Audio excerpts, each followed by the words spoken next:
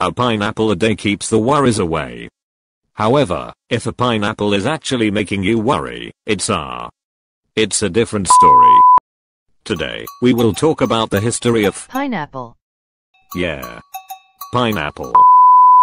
Christopher Columbus and his companions became the first Europeans ever to taste a pineapple when they landed in Guadeloupe. The natives of the Caribbean had long been growing this fruit, which they called Nana, meaning flavor. Its exceptional qualities soon made it the nana. Hey, let me finish what I'm talking. Banana, or flavor of flavors, from which its Latin name.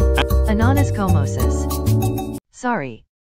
However, the English were more struck by its appearance than by its taste, and called it the pineapple.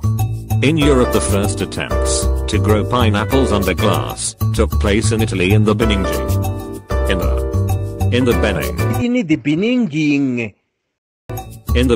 the 17th century.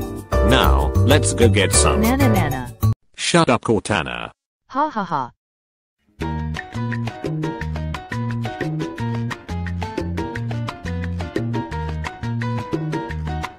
A pineapple